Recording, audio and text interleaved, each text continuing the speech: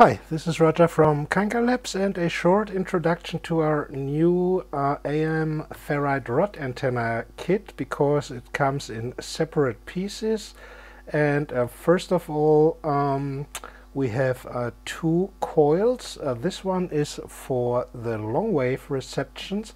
It's a bit fiddly to put it onto the ferrite-rod. You have to press here these two tabs together, and then it will get over onto the ferrite-rod. Here we have the medium wave coil, and it's also a bit fiddly, but in the end you will be able to get it over. You can change the inductance to some degree by shifting it more to the middle or more to the edge. The inductance becomes greatest when one coil is in the middle, and it becomes smallest if it's here at the edge. But the two coils for long wave and medium wave reception should not be very close together, otherwise they do influence themselves. And you also get supplied two little standoff clips, but you have, if you want to use them, you have to make fitting holes for yourself into the case or the PCB where you want to use them. So these are the parts the AM antenna kit consists of. But there's one important thing: not all, as you can see, the coils consist of Litz-Wire. You even have a coupling coil here in green or green-blue for the medium wave coil. They are not all tinned at the end, and that's and a very important thing. If you want to use them, you have to tin them by yourself, and that's not absolutely straightforward, because you have to watch out that every single strand of the Litz-Wire is tinned. And there are two classical ways to do this. Now, the Litz-Wire is still with silk on the outside, but I don't know how it's called, silk braided or however. And with modern Litz-Wire, it consists of copper wire, of course, copper Litz-Wire. And each single strand of the copper wire is coated.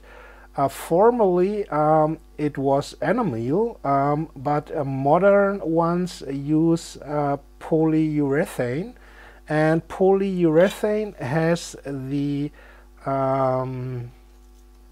it melts or evaporates at temperatures above 350 degrees Celsius.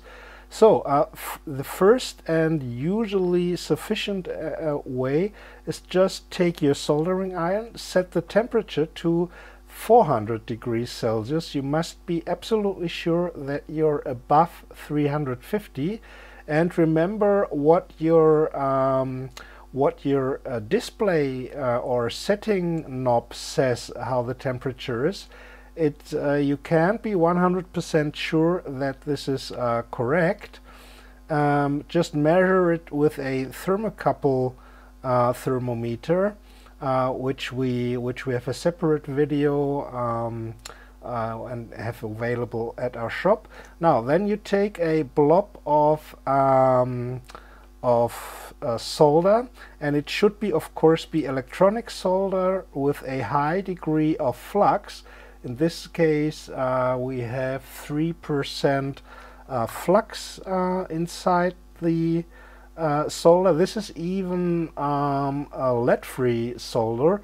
If you have it available, use standard leaded solder, lead tin solder, and then you make it like this way. You take a blob of fresh solder, and then you can see you have to try it a few times, because first of all, the silk is charring, and you should repeat this always with fresh solder. It must be fresh because of the flux inside, until you're really sure that you have tinned all the single strands of the Litz-Wire, at least for, I would say, 1 centimeter long. So that's one way. And with the silk, it's not perfect and not very easy, especially here with this thin Litz-Wire for the long wave coil. But I'll show you the really classical method just in a second. So the classical method works this way.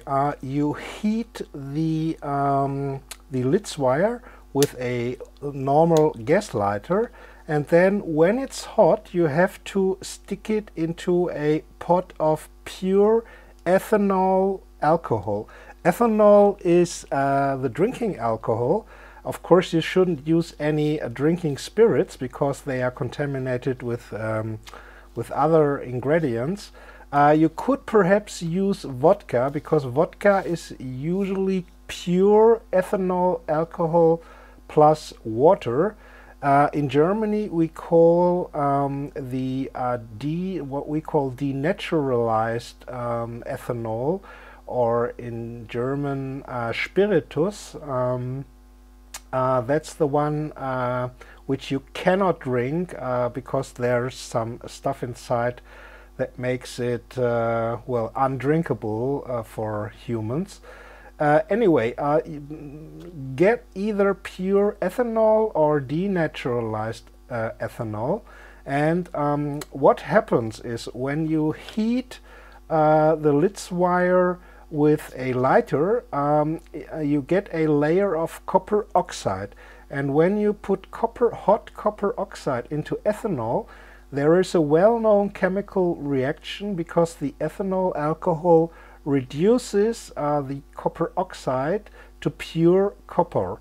So when you do this, you should perhaps very cautiously try to get rid of the silk braiding on the outside just with your fingernails, but be very careful not to hurt even a one of the single Litz-Wire strands. Now, and you have to be very quick and of course very cautious, because now we have an open flame near to pure ethanol, and so you should do this with protection goggles on, in a well ventilated room, and have a fire extinguisher at hand, because you can really quite quickly start a fire.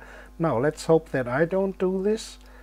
Just heating up and immediately putting it into the ethanol alcohol, and now we have we should have a clean copper surface, and this should be really easy to tin. You can't probably see it very well on the screen, but now we get a near perfectly tinned end of the Litz-Wire. So either you use just heavily electronic solder with a great content of flux. Remember to set your soldering iron to 400 degrees, at least well above 350 degrees, or you use the classical method of heating up the Litz-Wire with a gas lighter and immediately putting the still hot Litz-Wire into ethanol. So these are the two classical methods of tinning Litz-Wire perfectly. So that was it for today, just a short introduction to our new AM antenna ferrite rod kit. Thanks for watching. Until next time, bye from Roger, bye from Lab.